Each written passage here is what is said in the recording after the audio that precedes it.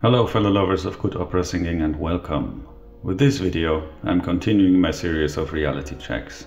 I recently saw a performance of Lucia di Lammermoor with Javier Camarena.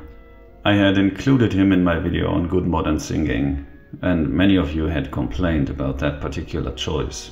He has no voice, you wrote. It's tiny, too nasal. In one phrase, bad modern singing.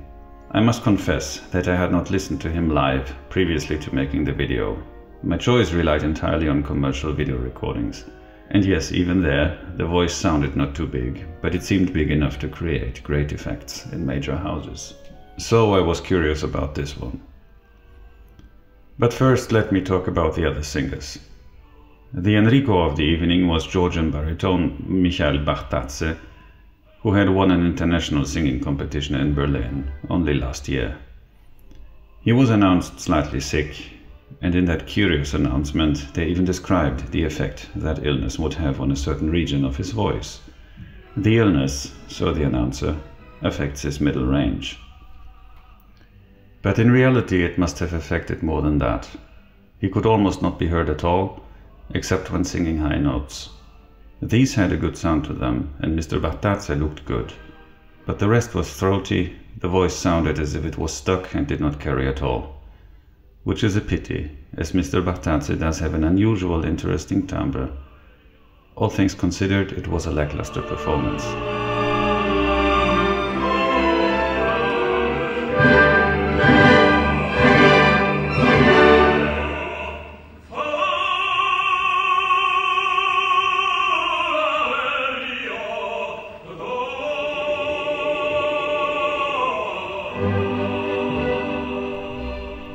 Speaking of stuck, throaty voices, the bass Byun Gil Kim was heard even less, even though he was not announced sick. I cannot understand how on earth such voices can have a place in A houses all over Europe. He's still young, he should restudy and learn how to get his voice out instead of singing to the inside and backwards. He's one of those singers where you could say, maybe he should have turned around while singing, and then his voice might have projected better.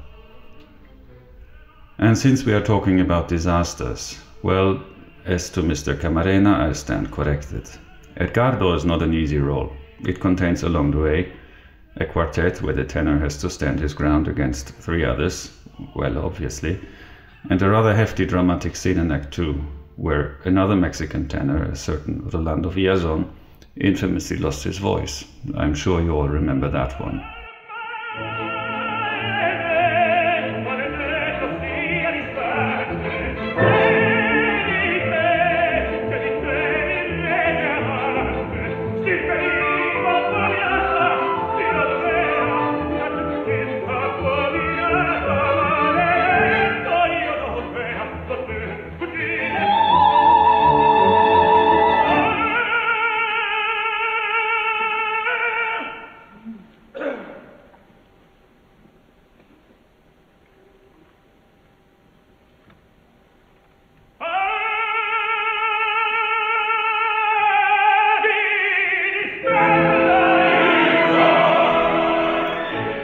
Then there is the long finale, which is a true killer and a challenge for any tenor, especially when sung in key.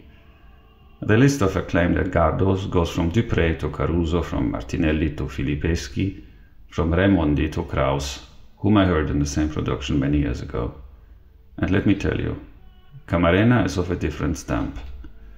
Camarena is a tenore di grazia in the style of a Flores. The voice is pretty, but also pretty small. Edgardo's tessitura is high, but the dramatic touch of the role requires a strong middle range, which does not come natural to Mr. Camarena. So he thickened and rounded his voice in the passaggio, which resulted in slightly hoarse, poorly projected notes. It sounded as if his chords did not close properly. As soon as the orchestra picked up some volume, he was practically inaudible. His acuti were there, and when the orchestra did not play, they sounded reasonably well, as in the end of Tombe degli miei.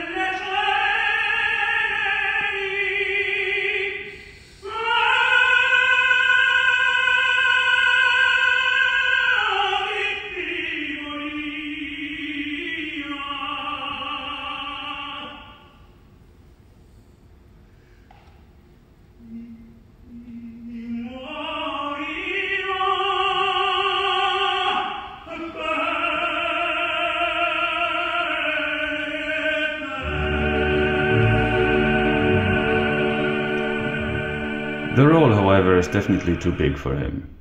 He did not manage to lend any character to the role, and even his bel canto antics, i.e. his occasional interpolating high notes, had no noticeable effect. On the contrary, they made no sense musically, and were sung in what sounded like reinforced falsetto. The whole presentation was surprisingly ineffective.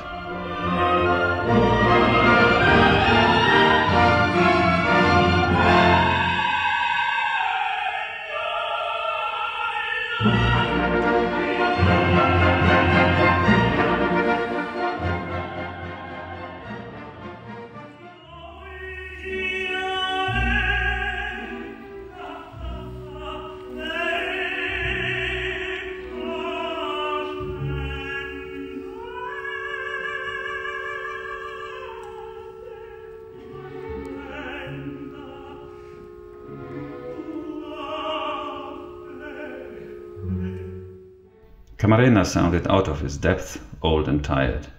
He definitely isn't too old, he is born in 76, but maybe he is tired. Maybe he has sung too many Nessun Dormas, and it is a great pity. The material sure is beautiful, but he should lift what he can lift, instead of picking up weights that are too heavy, doing a few reps in poor form and get sore.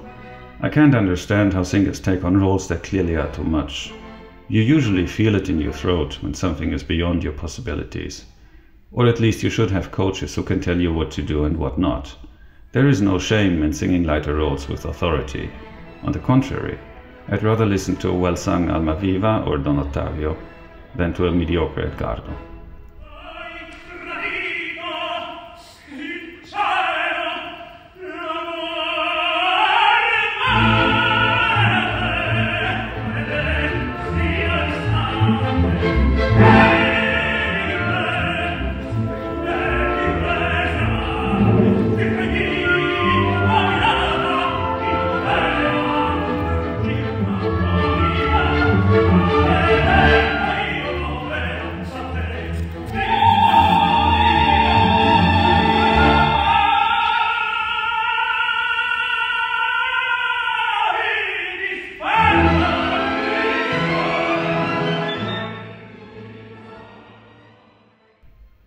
Finally, the soprano.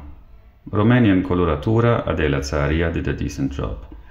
Her voice is round, soft, has enough heft for the role and climbs the highest range with ease. Whenever she sang, the rest of the ensemble disappeared, volume-wise, that is. She also looks the part. The only thing I wished for was more color and charisma. Other than that, she was the only singer who lived up to the high standard the Deutsche Oper is aiming and still known for.